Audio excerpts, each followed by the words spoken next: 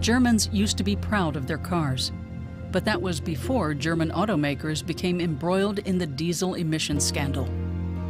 These vehicles at the scrapyard in Hamburg aren't that old, and they're still in good condition. But their owners no longer trust diesel technology. How did it come to this?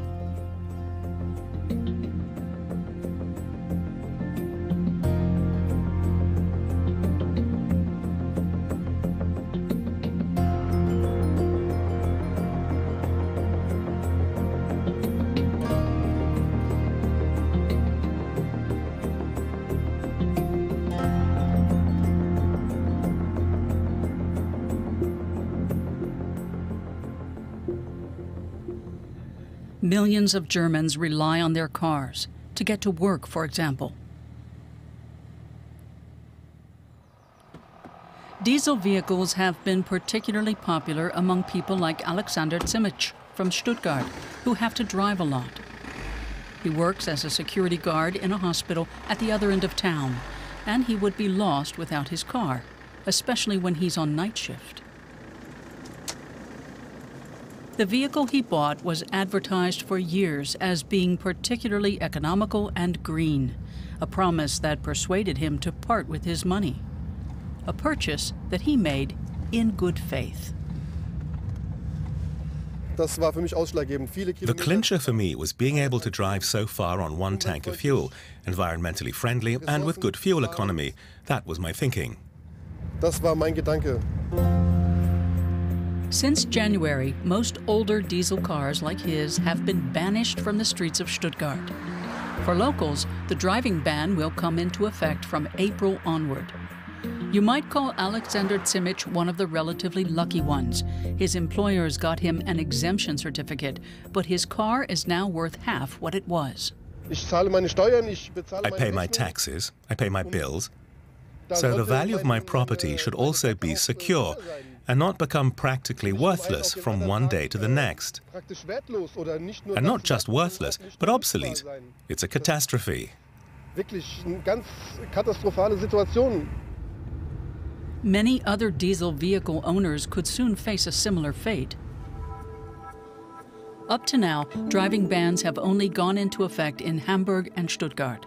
But there have already been court rulings in favor of driving bans in many other cities. Environmental Action Germany has also launched cases against more than 20 other local German authorities. Proceedings there are still ongoing. The legal dispute has also reached Gelsenkirchen. Jürgen Resch, the NGO's managing director, has declared war on German automakers. For months, he's been crisscrossing Germany, celebrating one legal success after another. His goal? A nationwide ban for older makes of diesels. This case involves Gelsenkirchen and Essen. We want clean air for the Ruhr Valley. The sky's blue today, but it shouldn't just look clean. The people here should have the air quality they've been entitled to since 2010 in terms of nitrogen dioxide from diesel emissions. The current legal levels for nitrogen dioxide emissions were introduced in 2010. The court case is purely about upholding those limits. Jürgen Resch is using these regulations as leverage to banish older diesels from urban centers. The Gelsenkirchen court decides in favor of Environmental Action Germany. The groundbreaking decision? Driving bans for Gelsenkirchen and Essen, including for the first time a stretch of interstate. The A40 in Essen. Up to 120,000 cars travel along here daily. Many of them diesels. It's one of Germany's most important road links for local commuters and long-distance traffic. A driving ban on such a vital interstate is a nightmare for transportation policymakers and a triumph for Jürgen Resch. We associate the US with the right to bear firearms. Germans have a similar relationship with the Autobahn. A driving ban for diesel vehicles on one of the main road arteries in the Ruhr Valley area is the clearest warning signal a court can send. It's a clear rebuke to our government and their lack of action. So how harmful are diesel emissions? What scientific evidence exists? And how reliable is it? Diesel exhaust fumes contain various substances. Two are deemed especially dangerous. One is the fine particulate matter, made up of microscopic solids or liquid droplets. Roadside levels are not legally allowed to exceed an annual mean of 50 micrograms per cubic meter of air. That equates to 50 millionths of a gram. The other is nitrogen dioxide, or NO2, formed from 1 nitrogen and 2 oxygen atoms. All combustion processes give rise to nitrogen dioxide. Cars with diesel engines have far greater emissions of NO2 than those that run off gasoline. The legal limit here is an average mean of 40 micrograms per cubic meter of air. The Helmholtz Center in Munich believes fine particulate matter and NO2 are closely intertwined. The organization was involved in setting current permitted levels. Those were based on World Health Organization guidelines. Institute of Epidemiology Director Annette Peters evaluated existing statistics to arrive at her findings about NO2.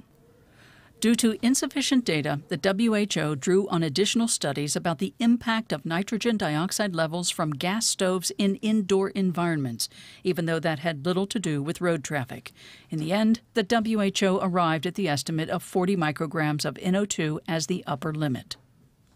The WHO recommendations established limits which they believed at the time would afford the best possible protection for the population, and which, on the basis of research data obtained in 2005, would provide optimum air quality. The Helmholtz Institute findings were primarily based on a large-scale comparison of rates of illness in urban and rural areas. The slightly lower life expectancy rates in cities were attributed to higher exposure to air pollutants, a conclusion that remains controversial.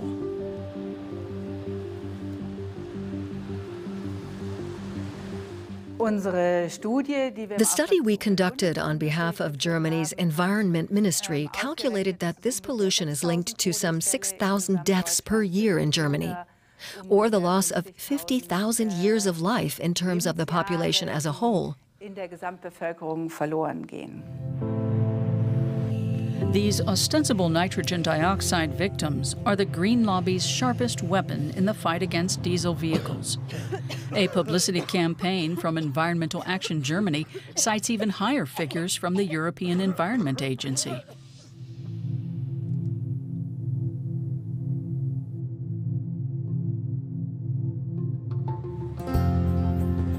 Does nitrogen dioxide really cause thousands of deaths? If that were the case, surely many people would die each year in Stuttgart. The city lies in a valley basin, and the limits for NO2 and fine particulate matter are regularly exceeded. In certain weather conditions, there is even a fine particulate pollution alert. On roads going into the city, signs call on people to park their cars and switch to public transportation. Do people face particularly high health risks during these periods?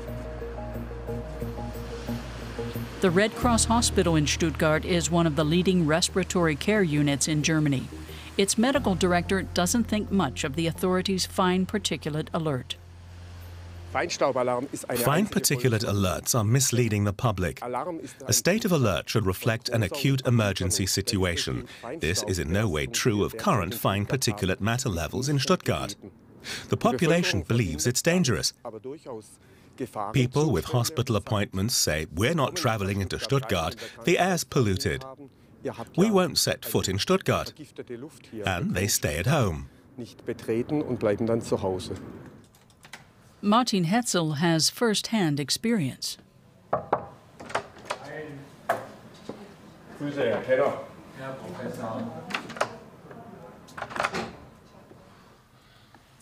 He does not believe that the figures from Munich's Helmholtz Center, which are based purely on statistical comparative studies, reflect the reality on the ground. There's no such thing as a fine particulate disease of the lung or the heart, and you don't come across such a thing as a nitrogen dioxide disease of the lung and heart in hospital either. They don't exist.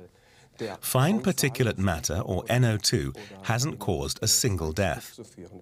These are abstract mathematical models. It's simply not plausible that such small concentrations of NO2 and fine particulate matter would cause the harm and the deaths that are being publicized at the moment. The figures about premature deaths are being publicized by the German Environment Agency. The organization's medical expert believes that NO2 is harmful even at low levels, but Wolfgang Straff concedes that there's no proof that nitrogen dioxide alone is responsible for thousands of deaths. That's one way of putting it, of course. You could say that there are no deaths and no illnesses due to NO2 because it is impossible to assess the harm done by this one substance in isolation. What we can see in epidemiological studies is its impact. We can see those effects very clearly. When more NO2 is present, these illnesses arise. But what we can't trace is a specific person's diagnosis, a specific illness, back to a single root cause, NO2. Is the German Environment Agency making people nervous with figures about premature deaths linked to NO2 that don't have any firm foundation?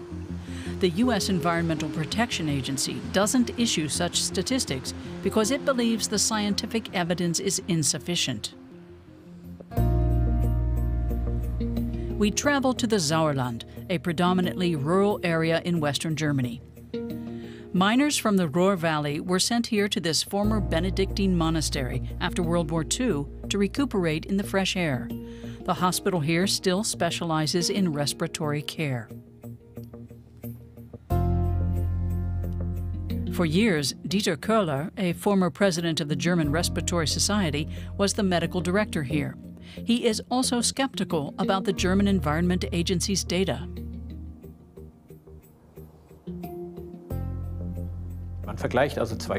They compare two groups, rural residents and city dwellers, with respect to NO2. And they pinpoint a small difference in life expectancy. The people in the country live a bit longer. But that might be because they exercise a bit more, drink less alcohol or smoke less, or a range of other different factors. Attributing the difference to nitrogen dioxide or fine particulate matter isn't scientific. They take a statistical correlation and turn it into a causal connection, without proof. On the contrary, it's very easy to refute that connection. You would need to conduct tests with people exposed to high quantities of NO2 and fine particulates over many years to get more precise findings. That's impossible for ethical reasons. But Köhler points out millions of people are taking part in a kind of voluntary experiment of a similar nature. We have the example of smokers. Smokers inhale large quantities of nitrogen monoxide and dioxide. We're talking about doses of 500,000 to 1 million micrograms per cubic meter. That exceeds the legal limit by many, many factors of 10. Smokers inhale that for many, many years. At some point, because cigarette smoke is dangerous, smokers die prematurely. If you smoke for 40 years, you die about 10 years earlier than a non-smoker, but you don't fall down dead immediately. That's what would happen if these alleged deaths really existed. Instead, smokers withstand these rather large quantities. So something is wrong with the model. This proves it's wrong. What do these air pollution readings in our cities really tell us? The most well-known monitoring station in Germany stands by a busy main road in Stuttgart. High levels of fine particulates and NO2 frequently trigger alerts here. The guidelines for the placement of these monitoring stations stipulate that the levels they measure must correlate to actual exposure levels in the vicinity. Is that true in this case? The station is located on low-lying ground, squeezed into a corner between two large buildings and right next to the road. We want to find out how this location might influence the readings from experts from the Fraunhofer Institute for Transportation and Infrastructure Systems. They set up their own monitoring equipment right next to the one operated by the southern state of Baden-Württemberg. Professor Matthias Klingner heads the institute. He's very skeptical about the station's roadside position. On this rainy day, the device records 7 to 8 micrograms of fine particulate matter per cubic meter. Most of that is down to brake and tire wear. Only a small proportion comes from the exhausts of the passing vehicles. What's left is 1, at most 2 micrograms that really come from the diesel engine of the car. It's barely measurable. The next thing that the specialists do is measure the nitrogen dioxide levels. Their own devices quickly reveal that the location right next to the traffic lights has a huge effect on the readings. This reading also shows that the station has a rather problematic location close to the intersection. The reading spikes a lot here. If we look more closely, we can see that it's caused by the cars starting when the lights turn green. That requires more fuel. And that's why such monitoring stations should be quite a bit away from intersections, so that they exclude the readings caused by the cars starting up again. But this way, you record high nitrogen dioxide levels.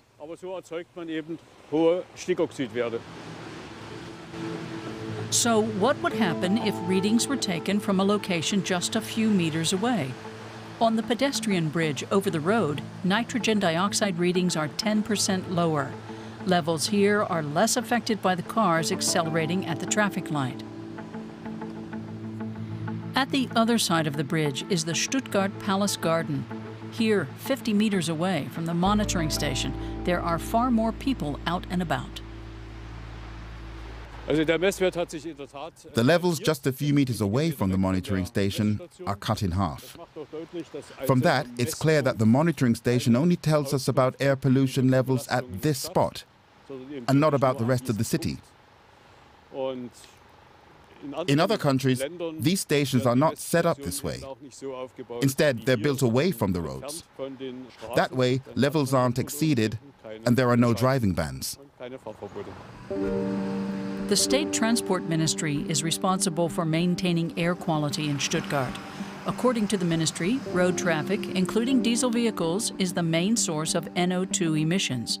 The minister is convinced that driving bans are necessary and rejects criticism of the way emissions are recorded. The monitoring station is at that precise spot because there are homes there. So that's a ridiculous objection.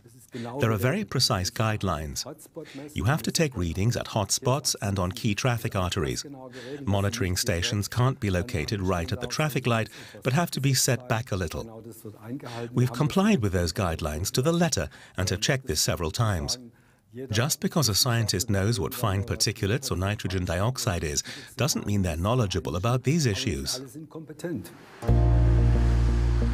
How badly affected are the residents who live on Neckartor Road? The Fraunhofer technicians are going to take some readings in one of the apartments there.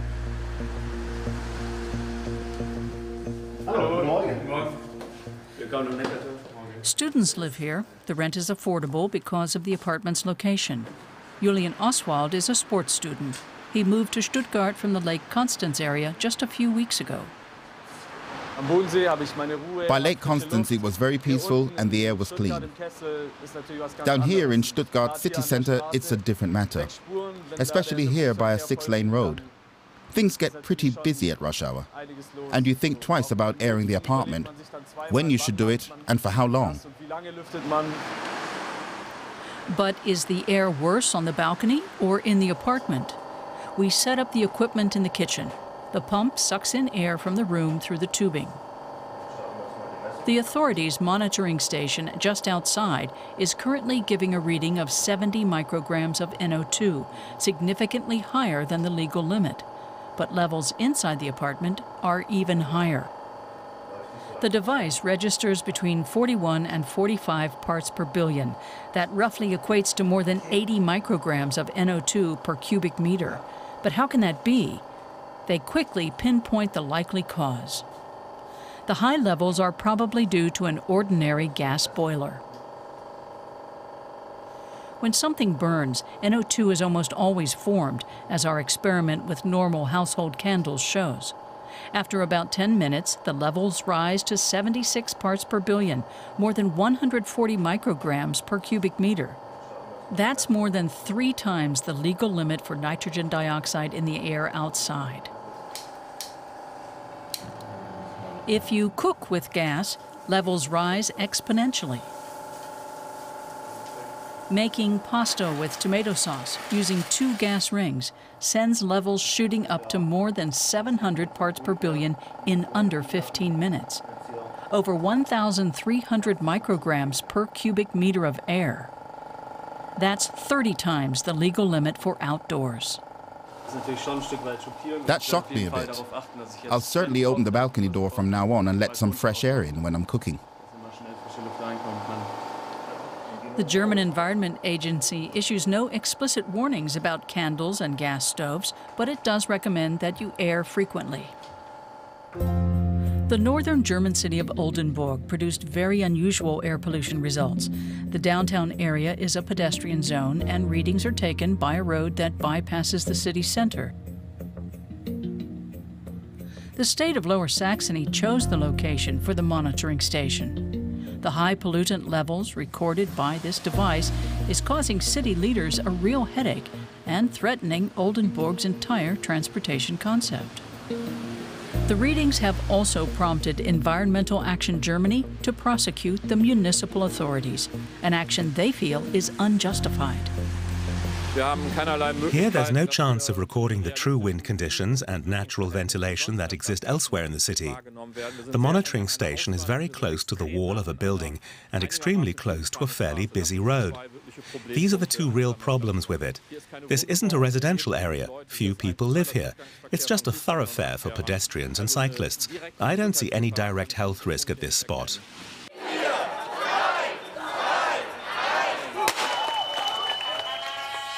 Levels were high during the annual marathon, and yet Oldenburg's roads were virtually free of cars on that day.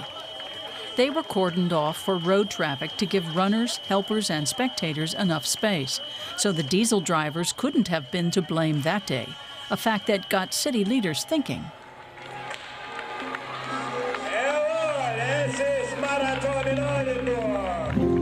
Municipal authorities asked Lower Saxony's Environment Ministry to examine the location of the monitoring station again. The outcome: the monitoring station's air pumps were too low. The city also took its own set of readings with passive samplers, small plastic tubes that were mounted across Oldenburg. They showed that levels in Oldenburg are much lower than previously thought. In Oldenburg, we have one station that records levels above the legal limit. We'd be under that limit at almost any other spot. The situation is almost comic, but we have to work with these readings. Yet, by operating on the basis of one reference point in the city that exceeds the limit, we sense we're not exactly promoting public acceptance for what we're doing. At the Diesel Summit in Berlin last December, local authorities were hoping for help from the top. Faced with the specter of driving bans across Germany and a loss of faith in her government, the Chancellor declared the problem a personal priority. Angela Merkel was Environment Minister when the current legal limit for NO2 was first discussed. Merkel was Chancellor by the time it became law in 2010. We asked if it was time to re-examine this controversial limit before driving bans with serious implications were imposed across Germany. Madam Chancellor, the current legal limit for nitrogen dioxide was introduced in your time in office in Germany. Many scientists say it's too low and has no firm scientific basis. Didn't the German government check that closely enough at the time? Yes, we did check it. And these 40 micrograms per cubic meter are based on a recommendation from the World Health Organization. That's not any old organization, and they diverge from other pollutant level limits, for example at the workplace, because of course we have to assume that everyone, from babies to the elderly, spends time outdoors in public spaces. These legal limits weren't just set by Germany, but were agreed with other EU members of state and are based on a recommendation of the World Health Organization. What the German Chancellor didn't mention was that the WHO's recommendations are controversial. The U.S. Environmental Protection Agency, for example, hasn't implemented these limits. In almost all U.S. states, an average annual mean of 103 micrograms per cubic meter is the legal limit for NO2. In the more environmentally conscious state of California, it stands at 57. If Germany adopted such norms, there would be practically no driving bans. The EU was the only place to implement the 40 microgram limit. Meanwhile, Berlin plans to declare driving bans excessive if NO2 levels do not exceed 50 micrograms, but the European Court of Justice is unlikely to accept that. The law also protects bad laws, and we're seeing the effects of that now. The legislative and the executive are currently being chased by phantoms that they conjured up. I see those phantoms in the form of Environmental Action Germany, who were able to cite existing law. Jürgen Resch sees the German government's new goal as a provocation. He would like the laws on air pollution to be tightened up. This limit is actually far too lax.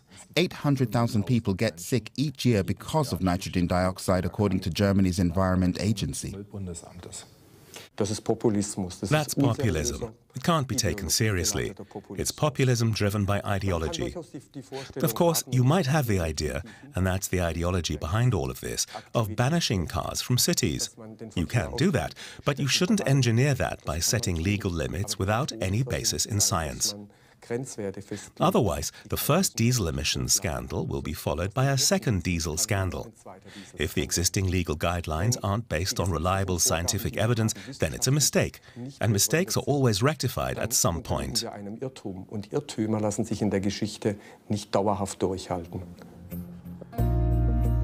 If this is an error, then it is one of the most expensive ones in a long time, and one that will hit millions of German diesel drivers hard.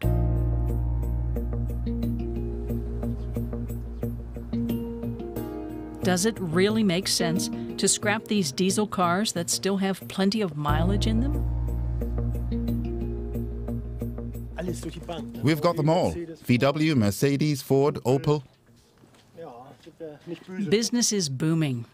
But Ola Hellbach can't help but find the situation absurd. We have cars that are just 9 or 10 years old. Common sense tells us that if the car doesn't have serious engine damage, then it should have stayed on the road for a few more years. Has the debate about diesel vehicles lost touch with reality? Isn't it high time for an honest discussion about the advantages and the actual risks of this technology? What amounts to the expropriation of thousands of car owners is no solution for the diesel disaster.